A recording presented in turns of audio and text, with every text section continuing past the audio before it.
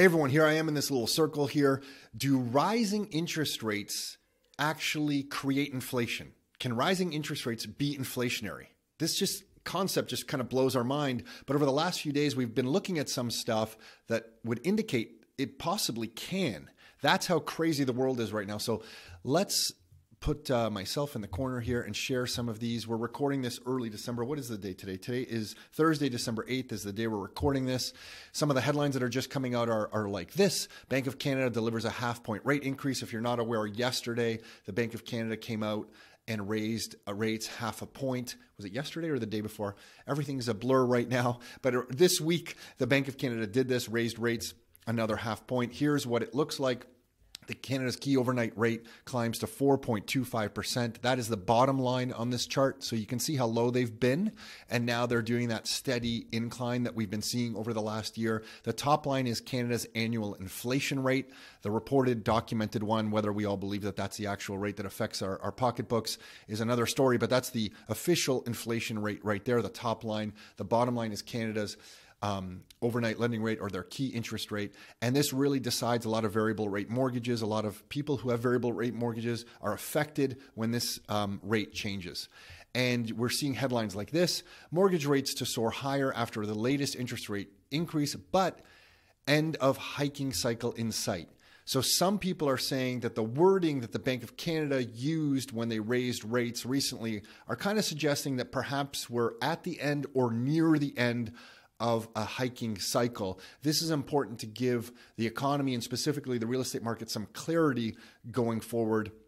Let's see. I don't think any of us can really believe or trust what the Bank of Canada is telling us. I feel like it was only, was it like 24 months ago when the Bank of Canada was telling us borrow, we're going to keep rates low, basically. It seemed like forever. Then they changed their mind and said, oops, we have to make some hard choices. Inflation's out of control. Because of all the money we pumped into the economy, we actually have to raise rates. Sorry about that. So I'm not sure any of us really believe them anymore. But here's a paragraph from that article in the Financial Post. It says, the Bank of Canada is already seeing the rising rate environment's impact on mortgage holders. The central bank's recent data showed that about 50% of variable rate fixed payment mortgages and nearly 13% of the entire Canadian mortgage pool have already hit their trigger rate, or the point where monthly mortgage payments are only covering interest and not making headway on the principal. This is obviously a big deal. If all of your payment is just going towards interest, you're paying down no equity on the mortgage. And for some people, the payment isn't even making all of the interest anymore. So this is when a trigger rate happens, and different banks are handling it in different ways, but it's starting to be pretty serious.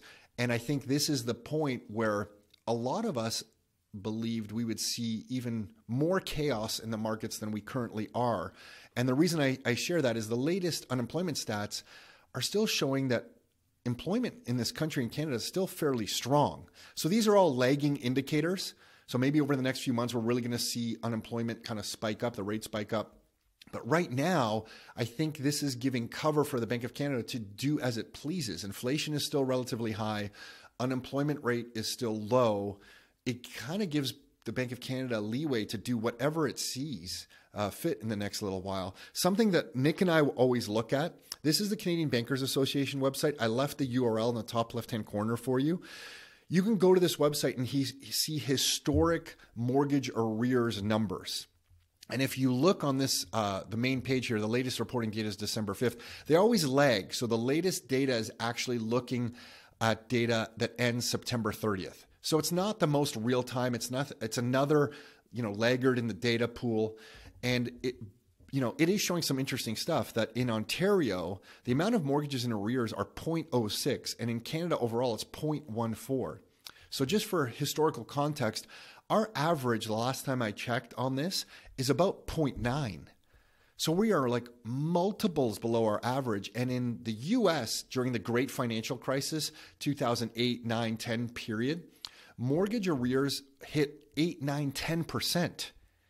So just for context, we are 0.14. So I really think we can see headlines in Canada over the next 3 months that say mortgage arrears in this country have tripled, and it will still be at like what would that be, 0.42 or whatever that is? So they will be true. Those headlines will be true.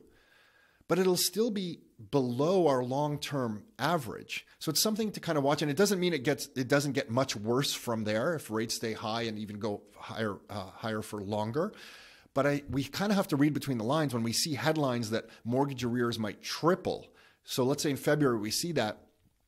That headline could be accurate, but at the same time, it could be accurate that it's still below historical averages and still relatively low compared to places like the US. So you kind of have to read between the lines, but this is stuff that we're obviously paying attention to, and you can too by just going to the Canadian Bankers Association. You'll find the mortgage arrears data there. So remember, the house can never lose. And to me, in the economy, the bank, the commercial banks, and the central bank is the house. They can never lose. So if people are hitting their trigger rates and mortgage payments aren't even covering interest, and people are worried about mass defaults right across Canada and the US, that would cause a lot of losses for the banks. They don't want to take possession of properties. They're not in the business of foreclosing or doing power of sale on properties. They don't really want that. So it's interesting to see this by Steve Saretsky, who put this out from the UK. Check this out, some of these tweets.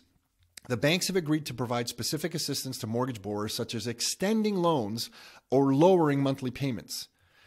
UK's Chancellor Hunt, CEOs have reaffirmed their commitment to protecting mortgage holders. Banking CEOs reaffirmed their commitment to allowing customers to switch to new fixed-rate mortgages without having to undergo a new affordability test. And I mean, how kind and generous it is of the banking sector, and I'm obviously being sarcastic, that they don't want mortgage holders to lose, and they're willing to adjust the terms and allow things like longer, amortizations perhaps, so that people just stay in debt longer, but they don't default. So they just keep paying the banks and they don't default. The bank doesn't want to take possession of the house. They just want the income to be coming into them. So to me, this is what I expect to see here in Canada, more and more discussion if things really start to get bad, where the banks, are painted as being kind and flexible. I'm laughing because I just can't help myself here, but kind and flexible, that they're going to offer new terms and Canadians can have options to get out of payments where the trigger rates have been hit and their entire monthly payment is going towards interest. All these wonderful new things might be introduced to make sure that Canadians can keep their houses. And I mean, that's obviously a good thing, but it also means that the banks are likely going to be making even more money because as amortizations are increased, you're just in debt for longer. So like the house can never lose. The banks are never going to lose. So, I'm always suspicious when people say, oh my gosh, there's going to be just this massive real estate collapse. I'm like, really? The banks are going to allow that to happen? So just something to watch. And here's the most interesting part. And this is really what got us thinking this over the last week. We've all seen these headlines that the Bank of Canada is losing money, and part of the reason for that is that the interest rates have gone up so much that the excess reserves that the banks have on deposit at the bank, the payments that the Bank of Canada is having to make to the banks now because of higher interest rates is really getting out of control. And the Bank of Canada's earnings from bonds they've purchased in the past have much lower rates. So the spread between the lower rates of earning and the higher rates that they're paying out is making them lose money. And, that's obviously interesting. And you see charts like this is now the US Fed, and it's showing, how much money they're kind of losing that has to be paid out to the Treasury. And, it obviously makes for like a stunning chart. And this is really what got us thinking, though. This is Luke Gromen. You can follow him on Twitter. His last name is Gromen. This is a paid newsletter and just a little segment that we wanted to share. So, The Forest for the Trees, he puts out great stuff on YouTube, Twitter. Definitely recommend checking him out. But he had this in a newsletter that we subscribe to. I just wanted to share this one thing from this newsletter. And let's go through this. The top paragraph reads, most investors do not appear to appreciate the potentially massive implications of the Fed's operating loss, which we just discussed, for U.S. inflation and risk asset prices described above, which are as follows. Fed prints $200 to $300 billion annually. It hands it to the banks to pay them not to lend. So basically, the banks in the U.S. have deposits at the U.S. Fed.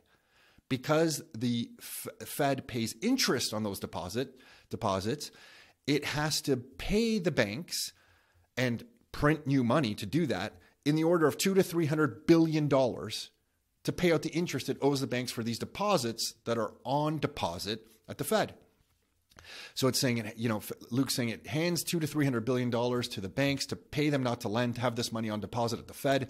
The banks get that $200 to $300 billion. And what do they do with it? They buy U.S. treasuries and mortgage-backed securities.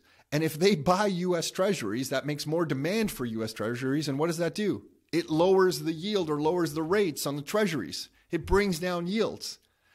And he goes to the next paragraph here. It says, in bold for emphasis, this is effectively $200 to $300 billion per year in Fed quantitative easing via the U.S. banks, because now the U.S. banks are getting this money and they're buying U.S. treasuries. With the U.S. CPI inflation, just like here in Canada, still elevated, the Fed's shift to an operating loss is effectively a pivot of sorts. What he's saying here is that because they're losing money, they actually have to print new money, give it to the commercial banks, who are then going to use it to likely buy bonds, which is effectively like the Fed doing quantitative easing through the commercial banks. This is going to potentially lower rates. The irony of the situation is delicious. The more the Fed hikes rates from here, the more printed money it will inject into the banking system, which may use that money to buy U.S. treasuries, also known as quantitative easing. You can't make this stuff up. This in turn yields a surprising conclusion. Most roads now appear to lead to inflation, for the moment at least. Fed rate hike pause equals inflationary. Fed raises rates faster equals inflationary. Fed cuts rates to ease operating losses equals inflationary.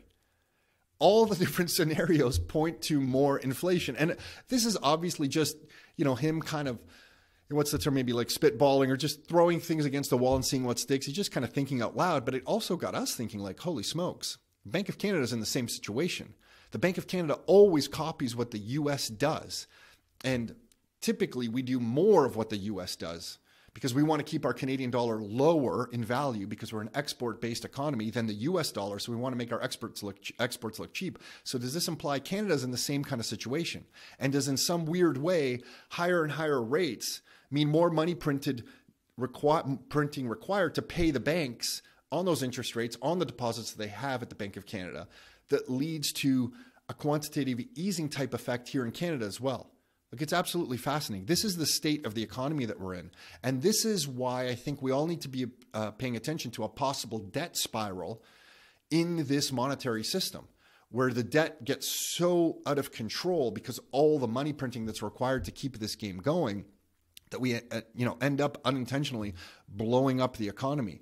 And if you want the best description of what a debt spiral looks like in simple terms, Google James Lavish. There's his name right there. On August 21st, he put out this newsletter. It's publicly available. I put the full URL down here for you so you can track it down. Or if you just Google his name and what's a debt spiral, read this. It'll probably take you 10 to 15 minutes. It's the best explanation of a debt spiral that we've ever come across. So it's definitely time, I feel, to understand some of these concepts. So when we see the Bank of Canada delivering a half-point rate increase and they're signaling the end of their campaign on rate increases, it's just so confusing on what, do you believe them? Is that really the end? Does inflation stay higher than the Bank of Canada expects because of energy and war going on? So does that give them reason to increase rates further, more than even they think they're going to? Where are we here? And no one really knows. We'll do our best to kind of keep sharing updates, but what we're looking at for the Canadian real estate market is that about mid-February to mid-March is we should get some key insights into what the spring market's going to look like. Usually by that, by that time frame, we have some ideas on what listing levels are going to look like, what people are listing their properties for, how buyers are acting. We're going to have a little bit more certainty on interest rates. So right around that time frame here in Canada, we should have a pretty good idea of where this market goes, because right now it's a standoff in Canada. Buyers really aren't budging. Sellers aren't really budging. I mean, there's a little bit of panic, especially perhaps in the condo market, in the assignment market, in the condo market. But in the regular resale market, it is a little bit of a standoff. So by this time, we should know, does it inflect one way or another way? And we'll obviously keep everybody updated. In the meantime, stay strong out there. Most importantly, stay liquid. Have access to liquid cash for your own expenses during times like this when rates are going up. It's important. So hopefully you found that a little interesting or useful in some capacity, we love sharing this information. If you haven't subscribed to our channel yet, go on YouTube, hit the red button, subscribe. And until next time, your life, your terms.